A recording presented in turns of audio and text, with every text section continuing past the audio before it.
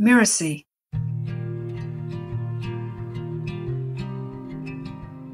Long, long ago, in the time of lords and ladies, castles and kings, monsters and dragons and magical rings, there was one who told, to young and old, tales of all these things.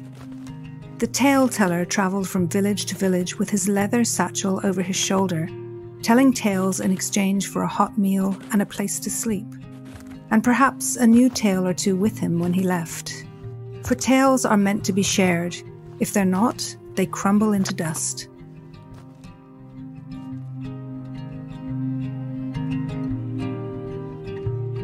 Hi, I'm Lisa Bloom, the story coach, and you're listening to Once Upon a Business. In each episode, we explore a story, a fairy tale, folk tale, or traditional story, so that we can discover the amazing lessons relevant for business and for entrepreneurs. Among the listeners was a young maiden, a peasant girl, who was collecting food in her apron for her sister lying sick in bed at home. They lived alone, their parents having died. When the tale-teller entered the hall, the people cheered, "Tell us a story! Tell us a story!" The old man smiled and set his leather satchel down on a table.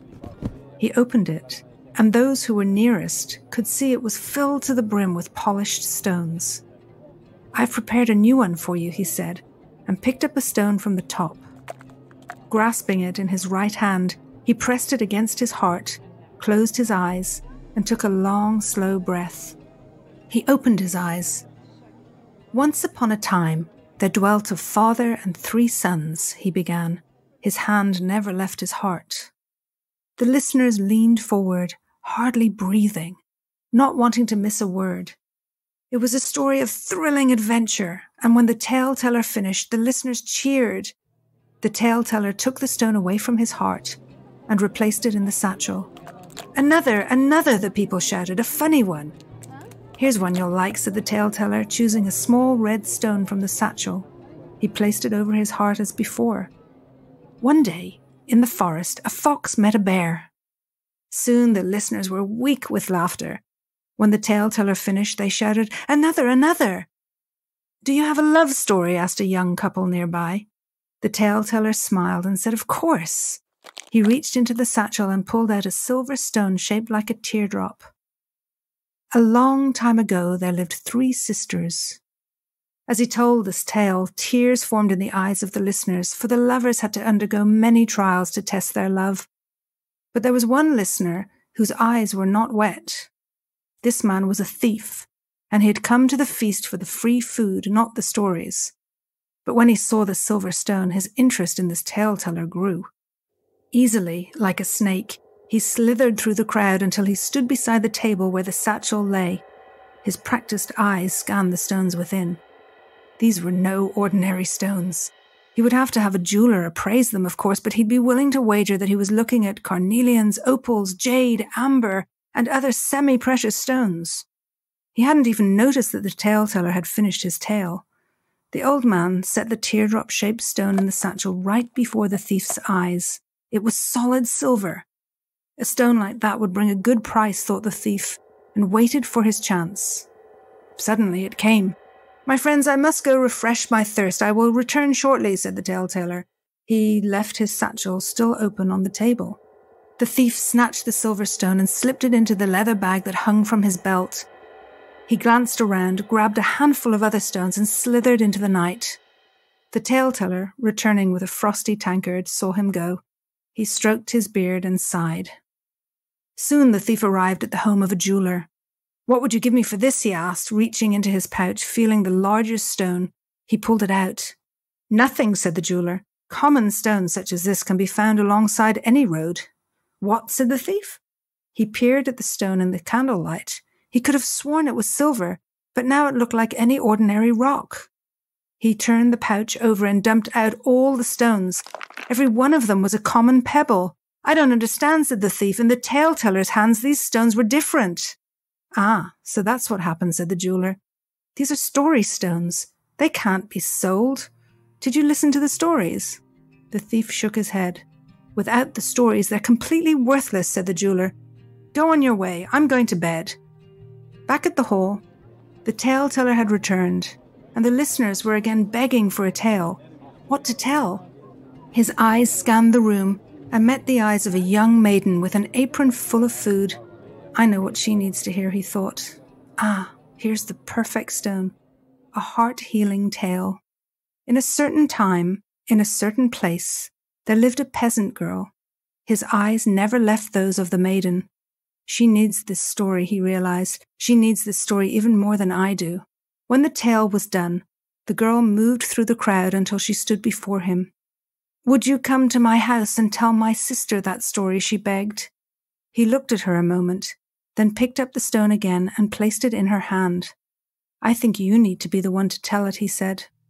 The girl hurried home with her apron full of food and the stone clutched tightly in her hand. Her sister was lying in bed, feverish and weak. "I've brought you something wonderful," said the girl, opening her hand. Oh no! This was a plain, ordinary rock. Quickly, she closed her hand to hide it. She would have to pretend. She placed her hand over her heart and took a deep breath. Suddenly, her mind was flooded with images, feelings, everything that had been in the story. In a certain time, in a certain place, there lived a peasant girl. She stumbled over some of the words, but the images remained, and she found new words. Her eyes never left her sister. When she finished, her sister's face was radiant. "Oh, what a beautiful story! Could you tell it again?" "Of course." The girl put the stone over her heart again, and again the images washed over her. The words came easier this time. "This is better nourishment than food," said her sister. "Again, please." Through the night, the story was told again and again, each time more smoothly. When the morning sun came through their window, it shone on two sleeping girls, and in the hand of one of them was a stone of bright, shining gold.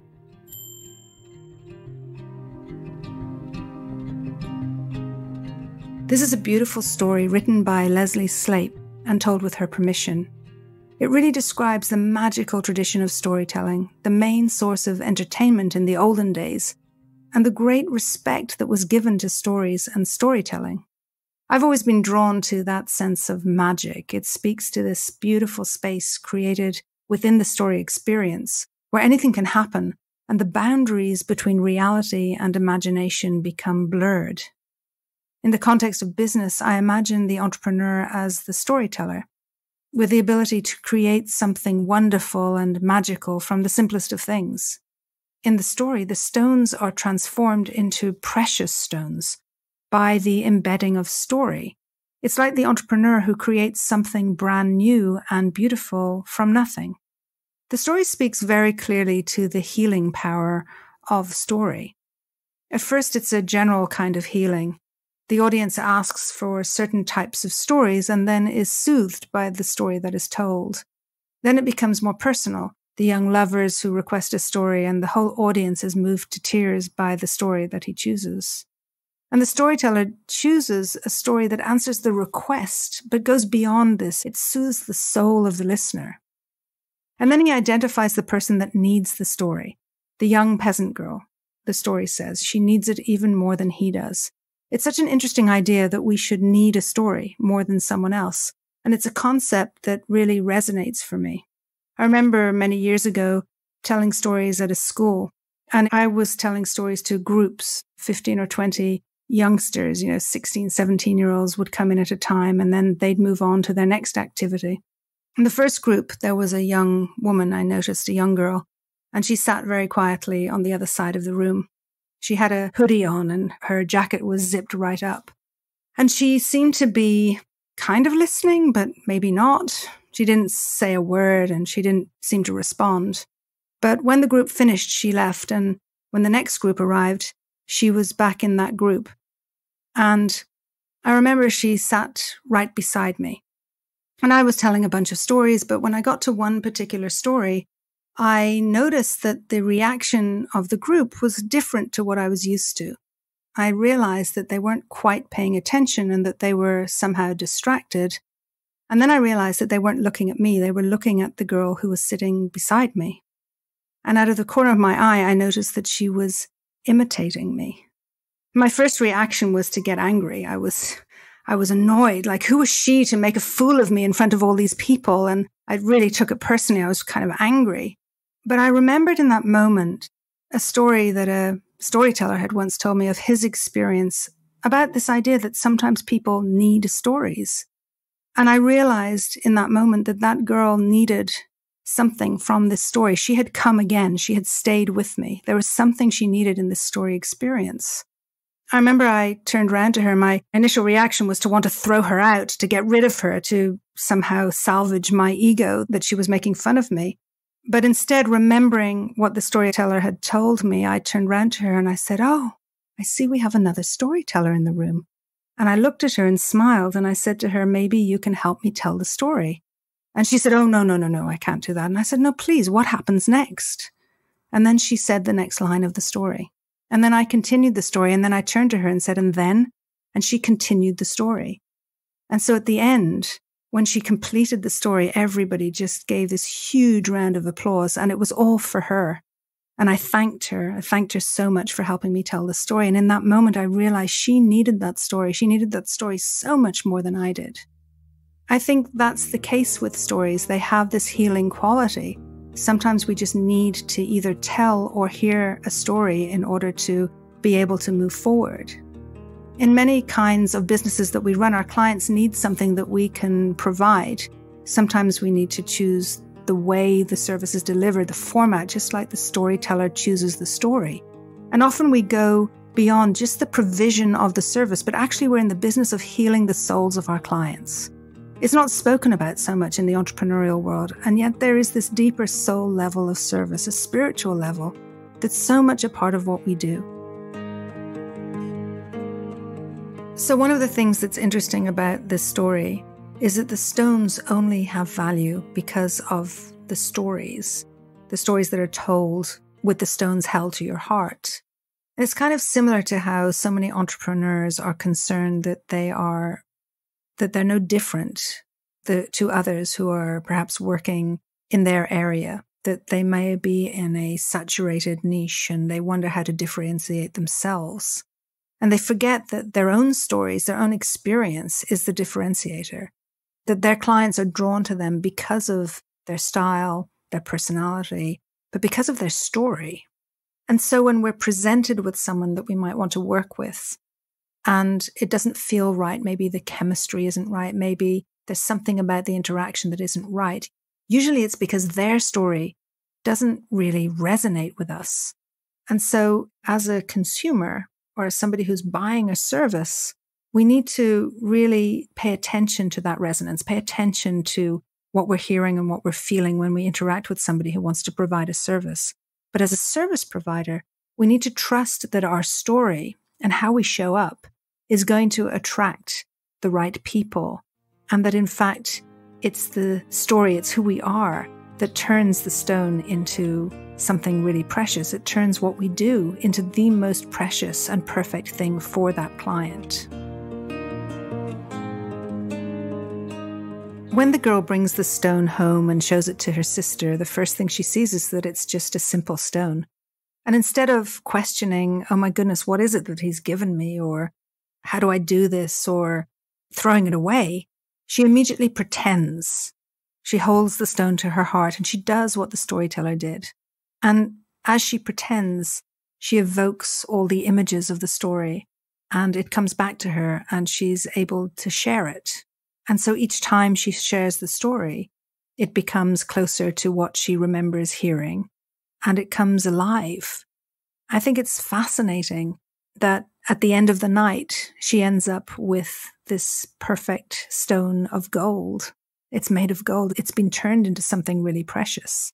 It reminds me of the journey of the entrepreneur who oftentimes needs to start with something that's not proven or not clear, and perhaps sometimes they might even doubt its value.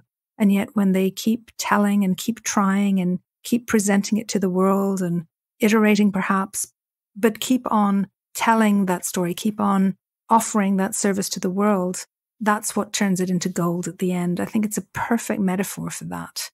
When we keep going, sometimes we share something that we're not quite sure of, but we believe on some level, just as the young girl believed in herself. She believed in the storyteller and the story and the stone. She believed it so much that she almost willed it into being.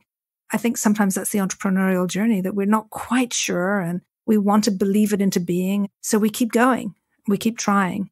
And ultimately it does become that amazing, precious stone, that amazing, precious service or offering. I mentioned that there's this almost hidden spiritual side of the work that we can sometimes do in how we can, as I said, like soothe the soul of our clients. And I think there's an element of faith that comes through in this story. The little girl makes a choice to tell the story from a place of faith. She believes in herself. She believes in the stone, the storyteller, and the power of the story. And with that faith, she tells it into being. That speaks to me of oftentimes the tenacity that we need to show as business owners and as entrepreneurs, the tenacity of believing our business into being, that we will do anything to figure out how to make it work. And that faith is something that when we doubt it or when we lack it, it becomes very difficult to actually get our work out into the world. And I think that we can find inspiration and we can find guidance on that faith from places like stories, whether it's the kind of stories I share here, or whether it's the stories of other entrepreneurs who have gone the path, or whether it's the stories of people who inspire us and people who have done great things. And I don't mean great, world-changing, impactful things. I'm not talking about the grand heroes of society. I'm talking about the people in our lives that we admire, the people who come forward with kindness and with service and with creativity. And we all have people like that in our lives. They're the people who give us faith to keep moving forward in our work so that we can get our work out into the world. I think it's really important to remember that input of inspiration, that focus of creativity and faith is all around us. We just need to reach out and find it and then take it into our hearts like we hold the stone to our hearts. It's almost the same thing. We hold our sources of inspiration to our hearts, and it helps us move forward.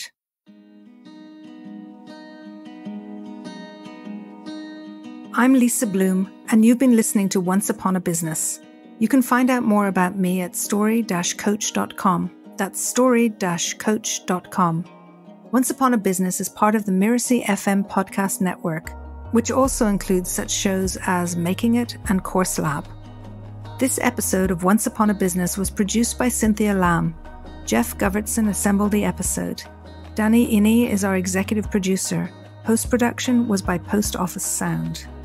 So you don't miss the episodes that are coming up on Once Upon a Business, please follow us on Apple Podcasts, Spotify, or wherever you're listening right now. And if you like the show, please leave us a starred review. It really does help us out. Thank you. We'll see you next time.